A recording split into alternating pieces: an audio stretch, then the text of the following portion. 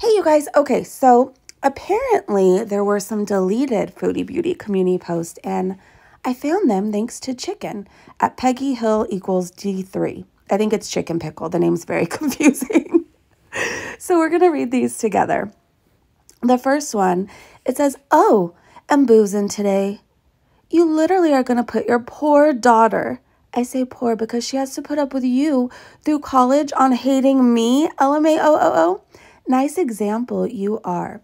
Well, Foodie, as much shit as you talk about my daughter, like, as much as you talk about her, I kind of feel like you should help out a little bit. So yeah, every time you talk about her, I take a certain amount of money and I put it into her college fund.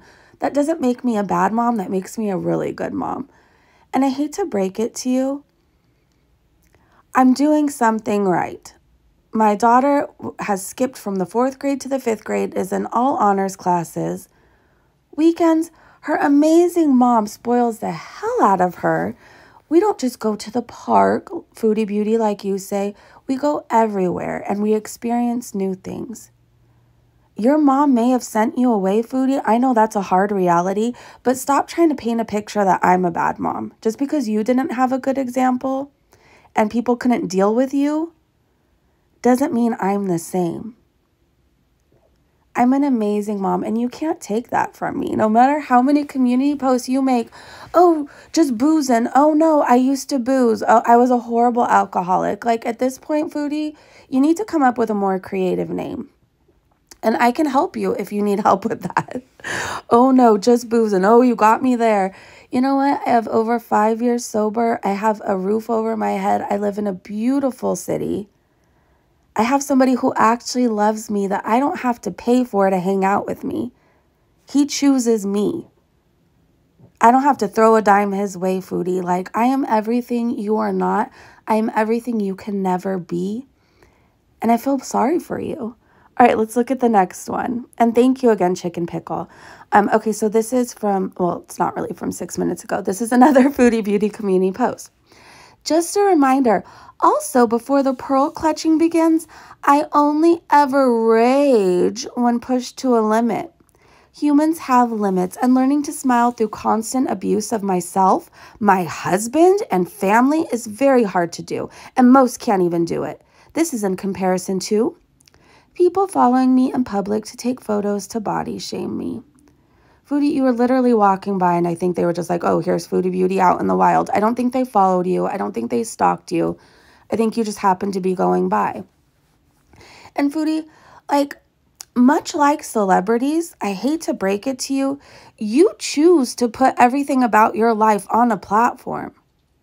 You choose to upload videos about your life. You cry when people don't pay attention to you.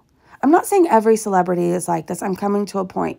Foodie, if you choose to live your life in a public way, you cannot be mad when people talk about it. Much like how TMZ does to reporters. Do they get way too involved sometimes? Yes, they do. And I can say that. But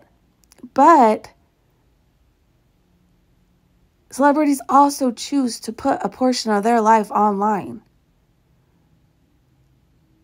It's just, you have to look at it both ways. Foodie, if you truly didn't want people to talk about you or have a reaction to you, you would live your life in a much more private way, yes? Do you want to know what I think this is? I think you're raging before Ramadan officially starts. I think during Ramadan, you might disappear because you don't want us to see you sneak food and rage. This is what I think is really going on. Okay, let's continue. People making countless streams for hours, body, home, etc. shaming with literal panels of adults. Do I do this? Foodie, you have made fun of Yaba's trailer. You said FFG lives in a Motel 6. You've made fun of my nose, my kid, my life. And if we're going to compare, I'm doing much better than you. You've spent countless hours raging about us, raging about all the things that we have that you will never. You make community posts after community post after community post talking about me, talking about other reaction channels, raging about them. If you want to talk who's obsessed, you're obsessed with reaction channels. I hate to break it to you. I don't see anybody else acting like this. Just you. No, anyway, no madness life. What even are you? You literally look like a big, ugly foot. Stop being Islamophobic with your stupid self making fun of Salah's distasha. You're an adult. Grow the hell up and go learn something about culture, you daft donkey. Foodie, do you even know anything about the culture you're pretending to be right now? You admitted you learn everything off Instagram. You film people when you're not allowed to. You film places you're not supposed to. You show an actual hookah and you think that that's shisha smoke. You showed coals. You're like, oh, and this is the flavor. Like, you don't know anything you're talking about. Let's see. Oh. You and Kaya literally have planets growing on your faces and you have the nerve to even open your mouth. That's how she ends it. That's how she ends her community post. So after she's just complaining that people spend hours body shaming her, and they're literal adults doing it, she just body shamed Kaya. And no madness. Foodie, you need to grow up. Something is really wrong and you need to go find help for it. All right, you guys. I would love to know your thoughts on this. Let's talk about this in the community post section. Let's talk about this in the comments section. Foodie, if you're going to talk shit, stand by it, own it, and delete it. Or if you're going to delete it, take accountability for what you said. The other day, I was so annoyed and I reacted very immaturely. And I made a long community post talking about Yo Mama's 2 teeth. And I heard you guys. People were commenting, this isn't like you. This isn't like you at all. Like, come on. And I heard you guys. And I'm like, you're right. It's not about, like, this isn't me. He can body shame me. That's fine because it says everything about him. Like, did I need to make a whole community post?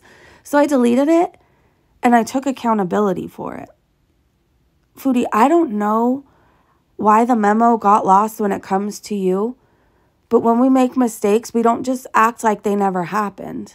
That's why you keep failing miserably at life, because you keep pretending that things didn't happen. If you delete it, it doesn't exist. If you run to another platform, your past doesn't exist.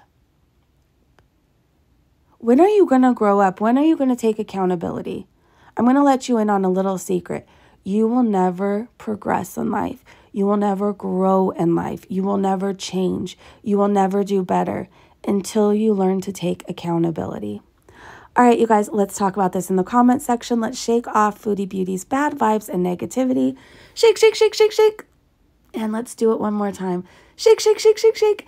And now guess what, Foodie? Guess what I'm going to go do? Go put more money into my daughter's college fund. I'll see you guys soon. Bye.